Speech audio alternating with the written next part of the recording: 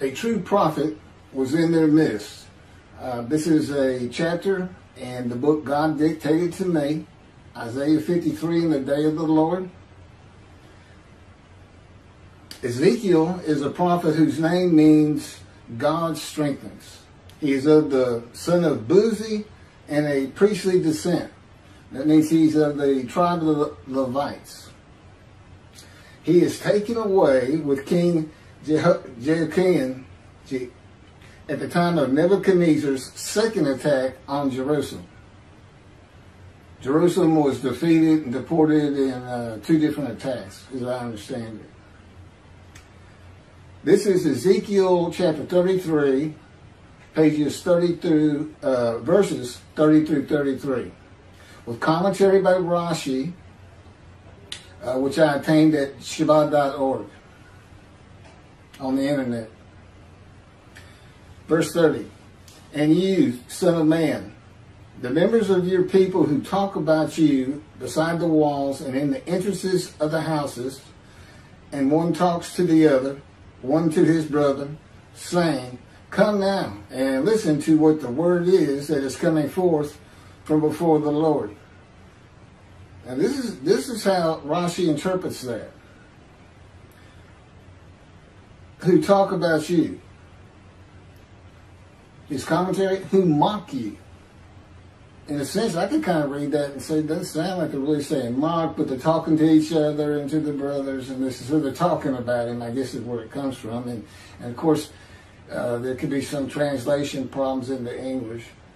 But this is where it becomes real clear here in 31 that this is teachings to Ezekiel while he's going to, this is occurring in Jerusalem before he's taken away in a second attack, because he goes through the fire of refinement at his house near Jerusalem. He's not inside Jerusalem because he's forced to lay on his side facing Jerusalem and to prophesy against them, to tell them, y'all are sinning too much, this and that, you need to repent, you need to stop, because y'all going to get defeated and taken away if you don't. That's God's wrath on you. But as I said, during this fire of refinement of punishment, chastisement, bruising, crushing, wounding, maltreatment, which to me is the biggest one. That's really, it's tough to be maltreated by God. I mean, it really hurts your feelings. But, and I've had so many accidents and surgeries and injuries. I'll take physical pain over emotional pain any day of the week. But in any event, no matter what he's doing to me, he's teaching me. Or he's changing my personality. And he's coating my emotions in his power, where they're dulled, so to speak. They're not what they, I used to get angry, it'd flare up, and I'd stay angry for days. And now it's just so different. I can get angry still, but it's not, it used to be like it was just raw anger. And now it doesn't feel like that. It's totally different. It's very interesting. Verse 31, and they will come to you as a public gathering, and they will sit before you as my people. See, he's telling them, this is what's going to happen when you're there. And they will hear your words, but not fulfill them. Instead, they make them into jokes with their mouth. Their heart goes after their gain. I didn't include Rashi's commentary on this one.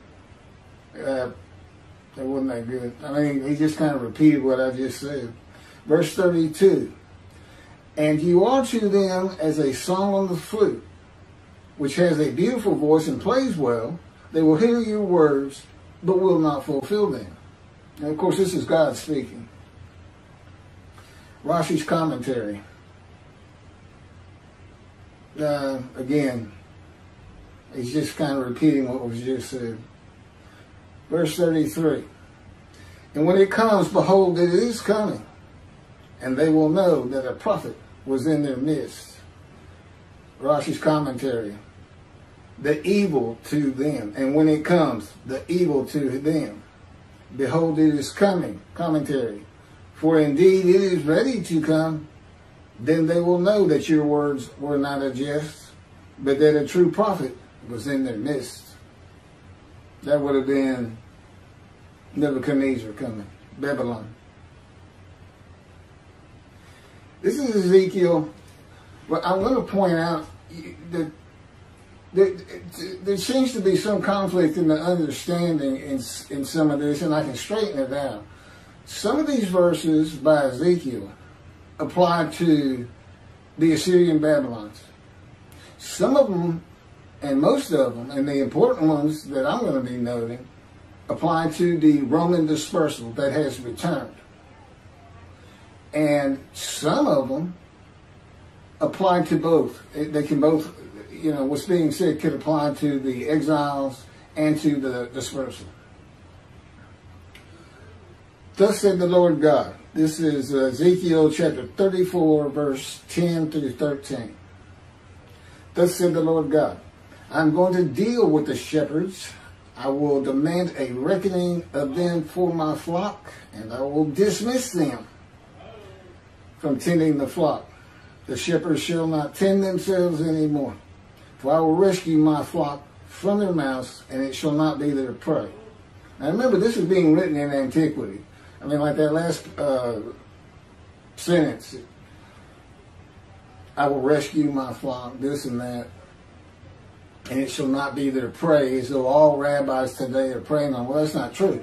But what is true is they're dismissed, because this does not apply to the Assyrian Babylonian exiles. It can only apply to the Roman dispersal. For thus said the Lord God, here I am. I'm going to take thought for my flock, and I will seek them out, as a shepherd seeks out his flock when some in his flock have gotten separated. So I will seek out my flock.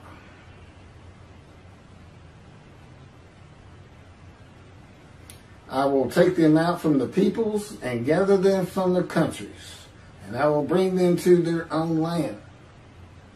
And I will pasture them on the mountains of Israel, by the water courses, and in all the settled portions of the land. Okay, that sounds like he's talking to the exiles, and possibly the dispersal at the same time, but he's not. Why? The northern kingdom was inhabited by Gentiles. The settled portion would be not the wilderness.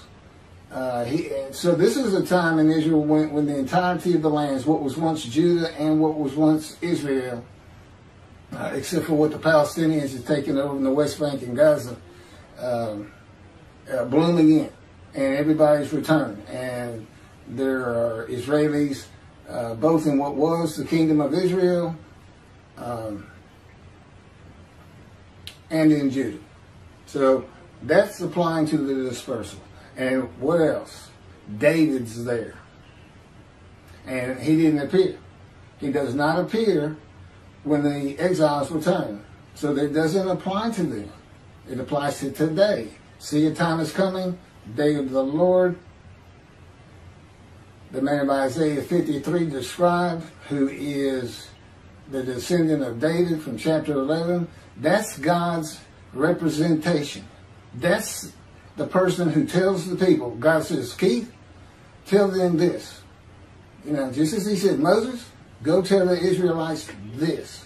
Go tell them this. Go tell them the book of Leviticus. Go tell them this and that. He's got to have a person. And we got one description. 4 men coming. Elijah, prophet like Moses. David. That's what God calls him. Descendant of David. He doesn't call him son of David. He just calls him a servant David. And of course, the righteous servant himself. All 4 are righteous servants. A description of one righteous servant who can handle the chores of the task that any of them will have to do. And I'll mention that in a minute. This is Ezekiel 34, verses 23 through 30. Then I will appoint. So he has this reckoning and dismissal. Then I will appoint a single shepherd over them to tend them, my servant David. So the entirety of these two, I mean, it applies clearly to the Roman dispersal. It cannot apply to the exiles. There is no account of the descendant of David returning with the exiles.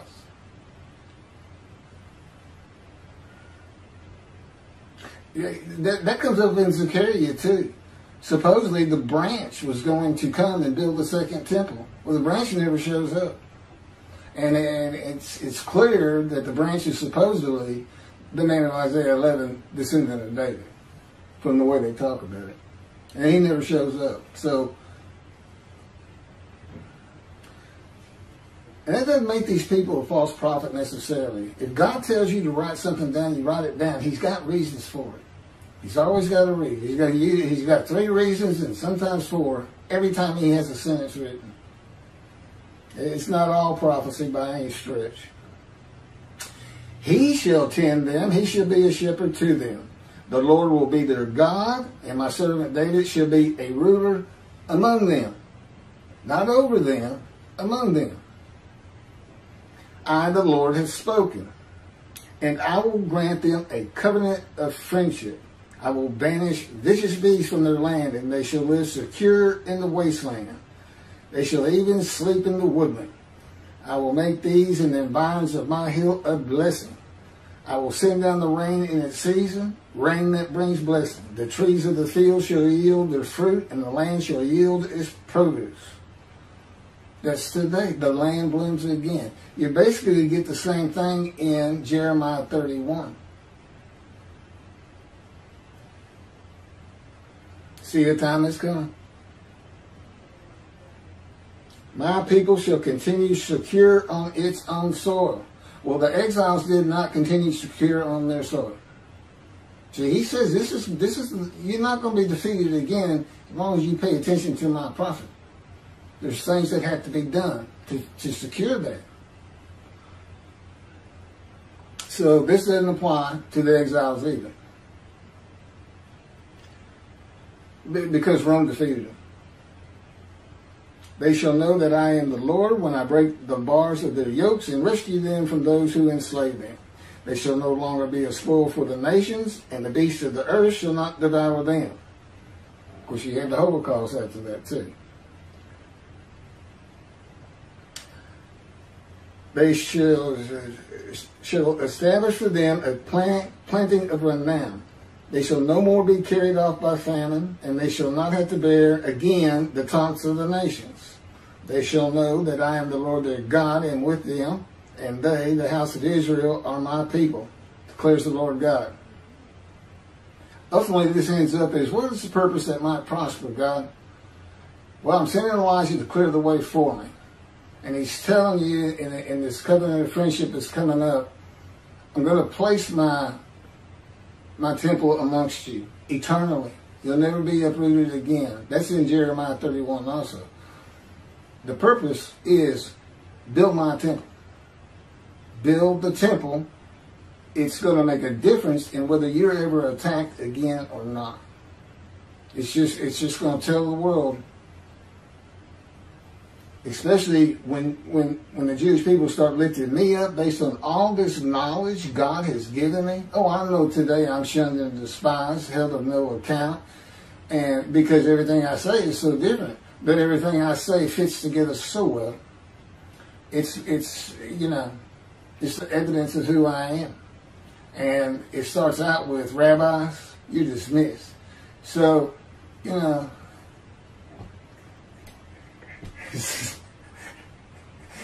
sounds like a tough road to hoe, but then again, they don't go to heaven if they don't listen to me.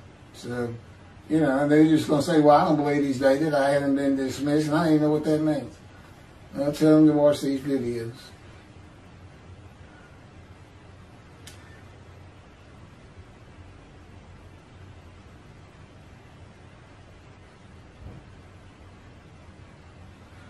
Okay, this is commentary from that chat. Oh, this is a blog writing which we put into the book. I'm not sure if this is exactly from the book. This is actual blog writing of which the book is put together with. The verses from Ezekiel 33 show the reality of his audience. They did not believe that he was a prophet. This is a good example of the prophet saying the destruction of Jerusalem would happen because the people would not stop their sinful ways, and it happens because God's prophet is not recognized or heeded. God had already foretold through Isaiah that Jerusalem would fall and all of Israel would be deported from the promised lands, and that God would banish the lines of the kings of Judah from ever ruling over Israel again by raising up a twig from the stump of the felled ancestral tree of Jesse, the felled and banished line of Jesus, who could not fulfill Isaiah 11:2 of the Moshiach, the anointed one, and who, being unblemished, could not be the sinful, sorrowful, and suffering man crushed with disease of Isaiah 53, known as the leper scholar in the Babylon Talmud.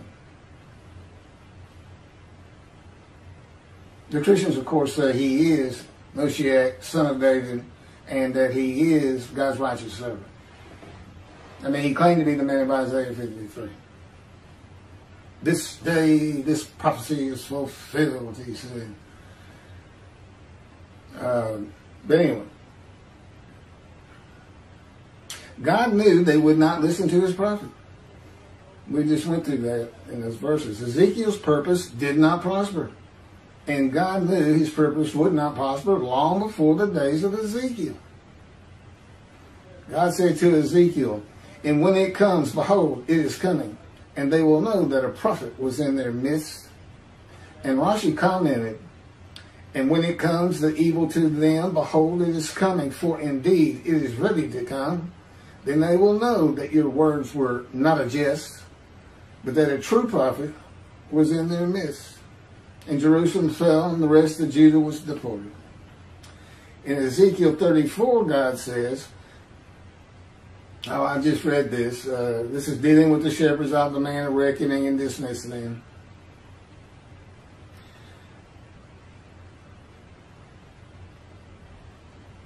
"Then I will appoint a single shepherd over them to tend them, my servant David."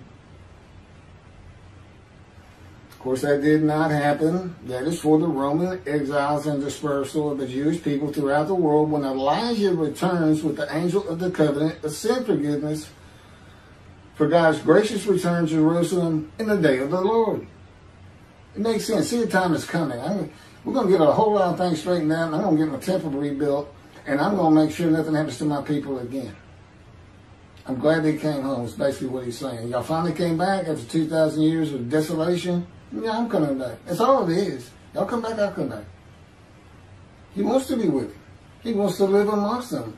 There are reasons he likes his presence to be on this planet, and particularly with his people.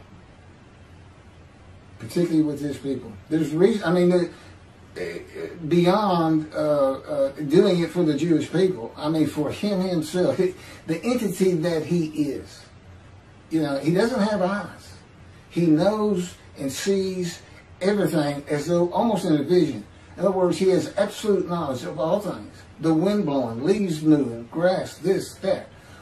An absolute knowledge of me, that he can see me clearer than I can see me in a mirror. It's better than eyeballs. And of course, he said to me in so many visions, I no longer can count them. And they are amazing. Great clarity. It's a lot better than a dream. But he has a reason to be down here.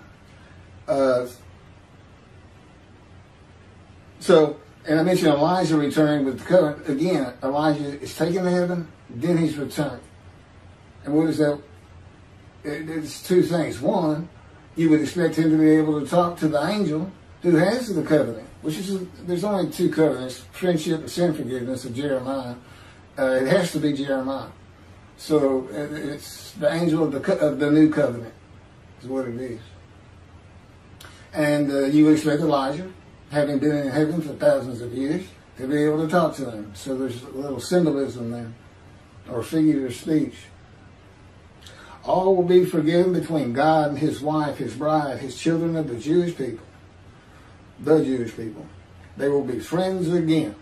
And that just means y'all came back home. It's kind of like the dad who's been sitting out on the porch just waiting. When they're going to come on. I know we fuss with each other. And when they come back, everything's going to be good. Can't wait. The covenant of friendship and sin forgiveness in a time to come is when Jerusalem has been rebuilt. And it says in Jeremiah, they will never be uprooted or defeated again. So again, these things can't apply to the exiles. And that's why it's so important that the righteous servant Elijah, God's righteous servant Elijah, God's righteous servant David, God's righteous servant, prophet like Moses, and the God's righteous servant described, and I fit every single verse. God orchestrated my life to make sure I did. Wounded, sorrow, suffering, familiar with disease, crushed with the disease, exposed to death, but getting along life. I fit them all. I fit them all. And who can believe what we have heard the witnesses should be saying? Just about everything I talk about. Who can believe it? And that will be the many made righteous. Those who want to get on board and start spreading the news. God is here. And rabbis, why weren't you looking for Elijah? Why do you think David's building the temple? It never says that. It says Elijah clears the way. I think you got a little Christianity ideology mixed up in there somewhere with Elijah clearing the way for Jesus. It's not what it's about. That would be John the Baptist, who was not Elijah, by the way.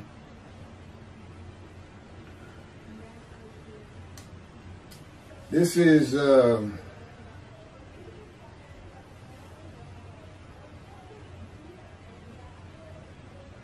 this goes back to what I was just talking about from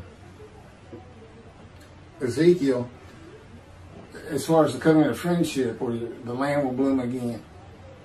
This is from Jeremiah. See, a time is coming, declares the Lord, when I will saddle the house of Israel and the house of Judah with seeds of men and seeds of cattle. And just as I was watchful over them to uproot and pull down, to overthrow and to destroy, and to bring disaster, so I will be watchful over them to build and to plant, declares the Lord. You know, you just about can't find anything in Judaism on the internet that I didn't find any decent articles or anything about this utter destruction that strikes the land if the purpose of Elijah doesn't, if he doesn't get done what he's supposed to get done. Which looks to be recounsel the families one to the other, a purpose that might prosper, and that comes from Isaiah 53. That's how that's the connection between Elijah and Isaiah 53. It's the purpose, you know, because that would make the many righteous also. But the big thing is clearing the way. Clearing the way. And that's what's happened. The land blooms again.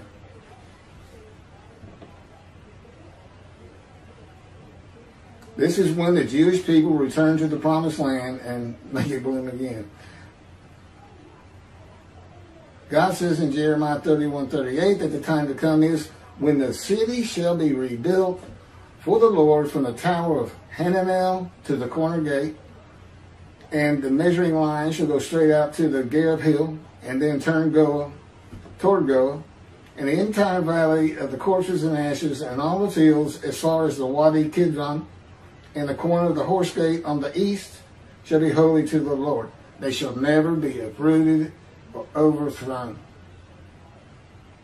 And basically, you know, it's just about impossible to actually find all these boundaries. You can find the river Kidron, this and that. But basically it is Jerusalem be larger than it was in antiquity, or at least as large. And they far surpass that today. So it's today, you know. It's laid in ruins since Rome destroyed it until 1948. Mark Twain went there in the late 1800s and said just that. It's a desolation.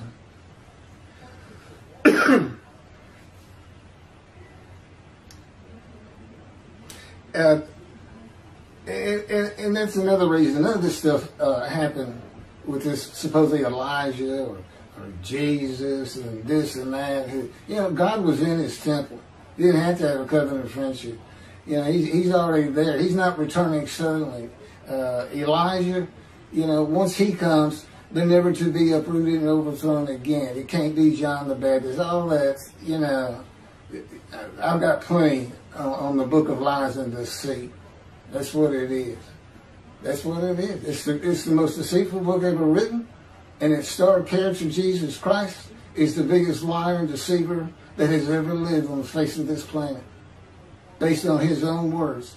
And the number of people deceived, billions. There's 2 billion right now that are deceived. That's just right now. You're talking about over 2,000 years. So I say that boldly, and I want somebody to find me a bigger liar. I will ride this ass into Jerusalem, and as all the prophets say of me, the Gentiles shall spit on me, spite me, scourge me, kill me, and on the 3rd day I shall rise. You know what it really says? One prophet. First of all, that's never said. The Gentiles will do it. It's never said. You can't find it anywhere. Inside the Bible, outside the Bible, and things that one cannot find. It's not there. But you can find Messiah riding an ass into Jerusalem. Zechariah chapter 9. And shall ride this ass into Jerusalem. And there he shall defeat the enemy and make all the countries around surrender and bow down. These aren't the exact words, but you get the point. He doesn't ride in to get killed. He rides in to defeat and destroy the enemy and become king of the lands from ocean to sea.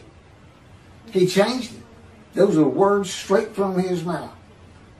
Now, you find something more deceitful than that. I mean, all of Christianity is based on it. The prophets said it.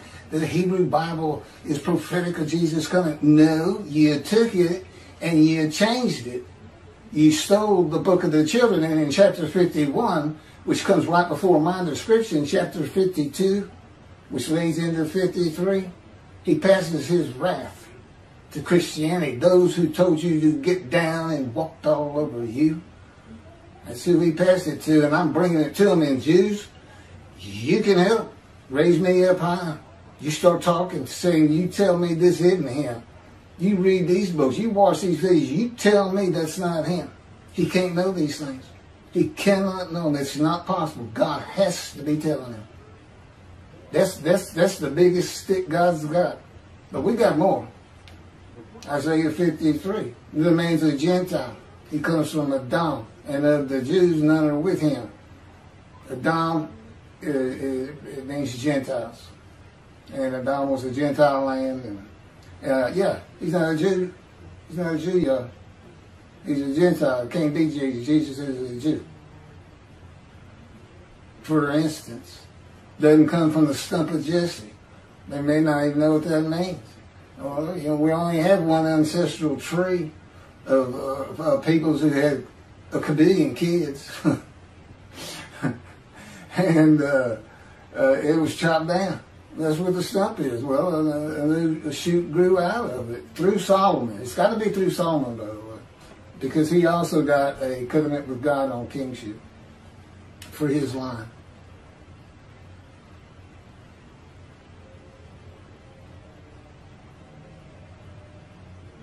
Do you want me?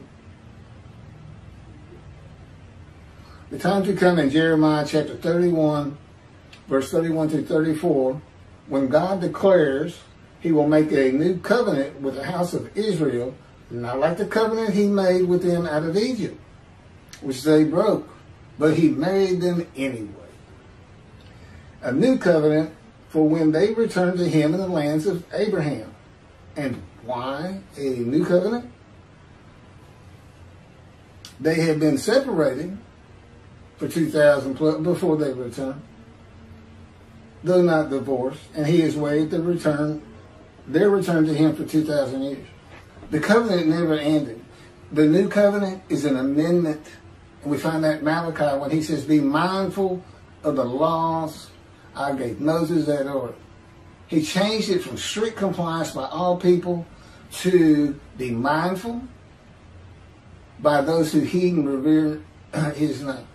That's the change. It's just an amendment. And he just keeps repeating, I'm your God.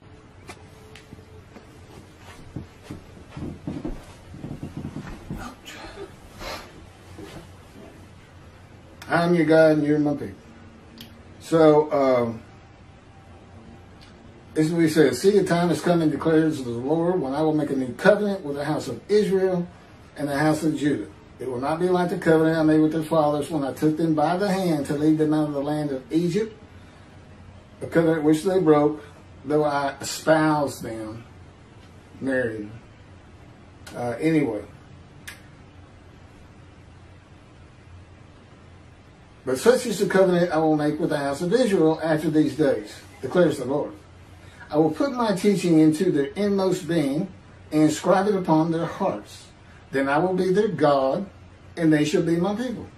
No longer will they need to teach one another and say to one another, heed the Lord.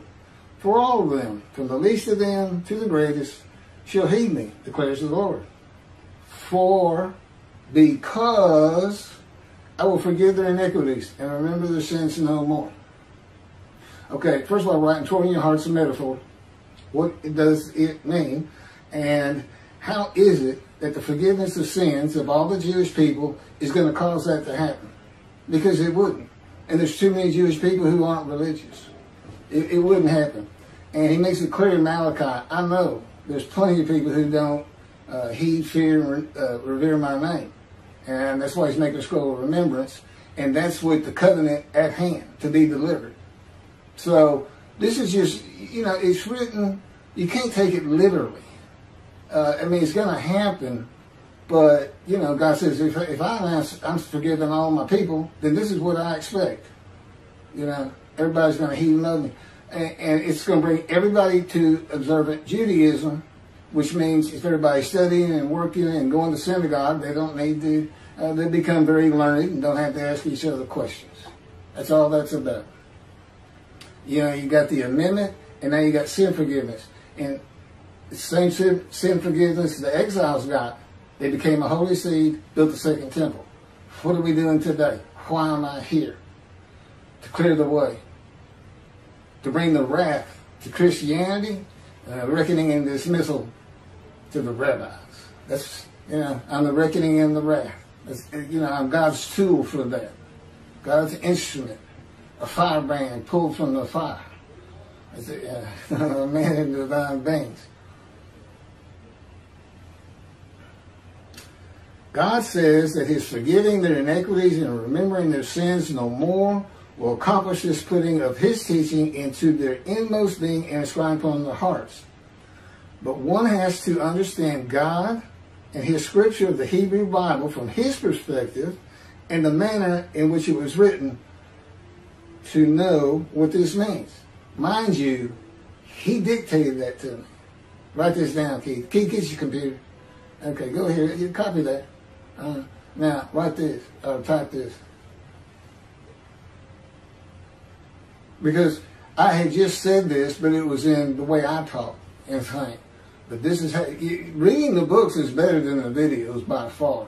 But with the videos of these chapters, you get to know me better and my personality.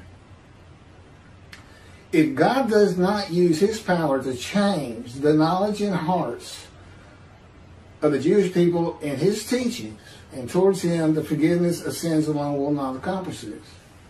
The Jewish people and all the different ways of interpreting the Torah by different branches of Judaism are too diverse and opinionated. Rarely is there an accord and meeting of the minds by the sages of the Talmud, the rabbis today, and the people in general. God has never changed the will of men and placed knowledge into their minds except for the prophets and his righteous servant. He's changed my will. He took it from me. He now owns it. And he has placed knowledge in my mind. Into their minds or changed their emotions and feelings towards him in his power. He spent 40 years in the desert with Moses and the Israelites, changing the minds and hearts of the Hebrews with his teachings he gave to Moses at Oreb. And here we're dealing with the same teachings. An amendment. And he became their God, and they became his people at Oreb, Sinai, just like the covenant to be made in a time to come.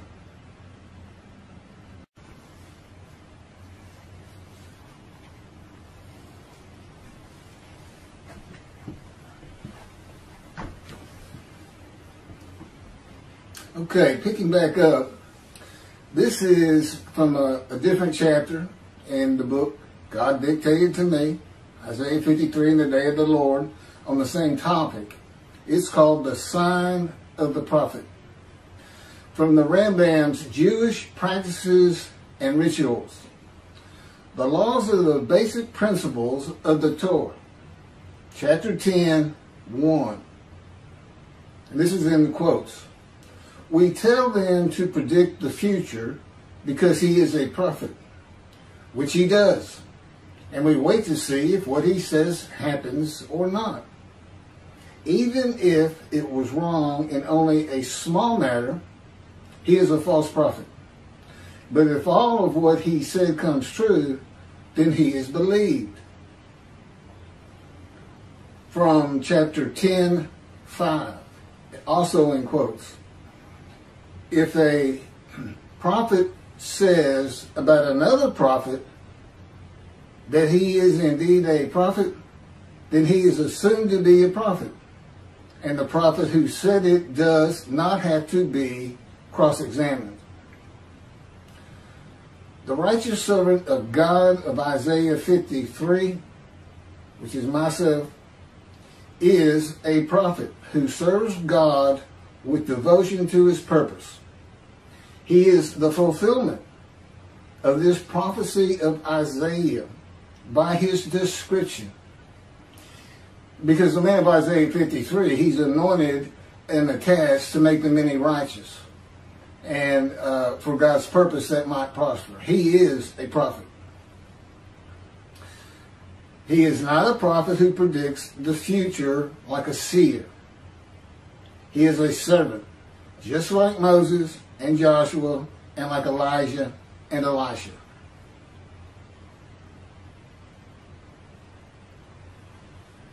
A prophet is somebody who's been anointed by God and speaks to God and is assigned tasks by God. That's a prophet.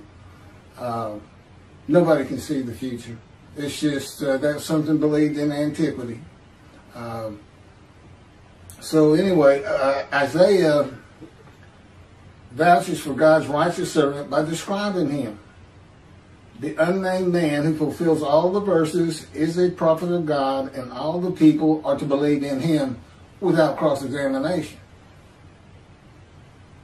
In other words, just fitting the verses says who I am. And yet God has given me a mountain of evidence. These two books and all this knowledge I had to put together the day of the Lord and to explain why this Messianic era taught by Judaism is just nothing but foolishness and an absurdity, and it strays completely from the ways of God. I mean, do you really think God is going to come down and change the minds of a racist, all racists and bigots and anti-Semites in the world? Do you think? He's been working on me for 13 years to change me to what he wants. This is not something in his creation, that's not something that can be done. As he says, if I wanted human beings where I could do that, they wouldn't be the human beings that you know. We'd be a different type of individual, a different type of living entity with emotions. Okay? So while God can do anything, it has to be within the plans he has. For instance, in this creation, it would have to be a different creation. And he never did anything like that in the Bible. There's, he could have made all the people love the Jews from the beginning, but that's not what he's looking for. It also, in Isaiah, towards the end, God, what are you doing? I am creating a new heaven and a new earth. Where the name Israel shall endure. Because they go through more, and they have to show their love and devotion and reverence for God through such adversity that it's incredible. He's not going to change this earth, and he wants the last Jew living on this planet before it's gone. And he has to make another one to have gone through the same strife. Everybody formed to be the person he wants in heaven. What is the new heaven? It's the Jews. They become angels. It's a new host of angels. The angels, Israel. That's what he's doing. And it's not going to change it.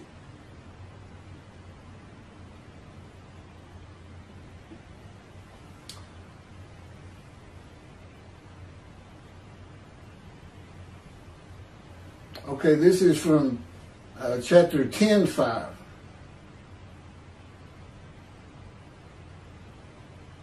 It is forbidden to doubt or debate the prophecy of a prophet who has been found to be right time and time again, or the prophecy of a prophet who has been vouched for by another prophet. And it is also forbidden to test him excessively or forever. For one who tests him is like one who tests God. For it is written, do not test the Lord your God as you tested him in Massa. When we said, is the Lord amongst us or not? Is that question being asked today? Is he really here? Once it has become known that he is a prophet, they will believe and know that God is amongst them. Why is that? Because he's with the prophet. That's why he's a prophet. Spirit lit upon him, entered him, and God is in the spirit. A man of divine beings, a host of the Lord's host. And they will nor debate or doubt his words in accordance with what is written. Yet they shall know that there has been a prophet amongst them. God's purpose with his righteous servant does not include the prophecy of future events. Matter of fact, they won't tell me anything of the future. If I can't know something of my own, I don't get to know. I don't know when I will get to Israel. You know, I don't know when the right people are going to hear these tapes, read those books, and recognize me and become the witnesses who will want to show their devotion and reverence for God by asking the question, who can believe what we have heard? Who can believe our report? Upon whom is the arm of God been revealed? That's Isaiah 53.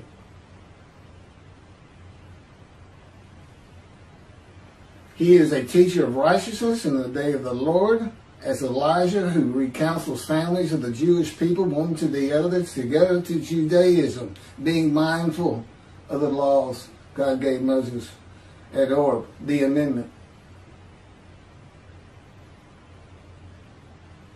He writes the words of God at God's command and direction as the prophet like Moses. And as the anointed one, God calls my servant David. He brings the covenant of friendship and will be involved with securing the Temple Mount for the third temple or other lands in Jerusalem.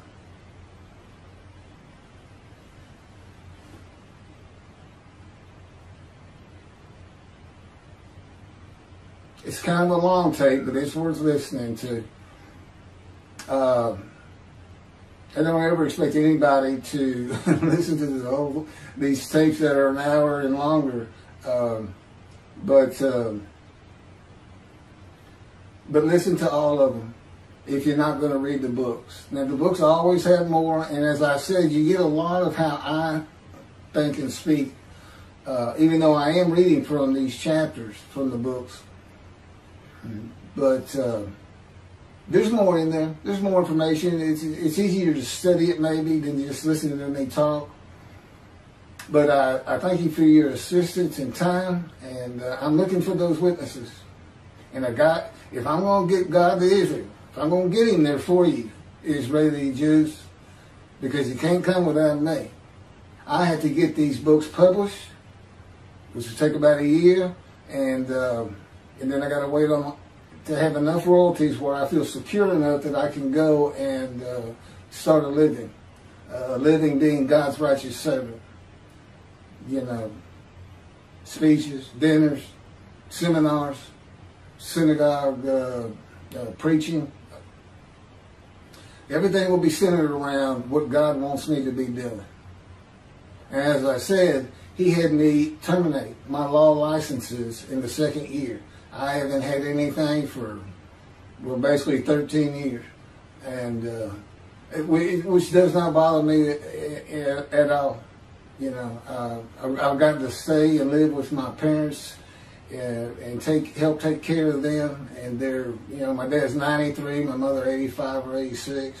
So there's been, as tough as this fire refinement is, and I can't stress that enough.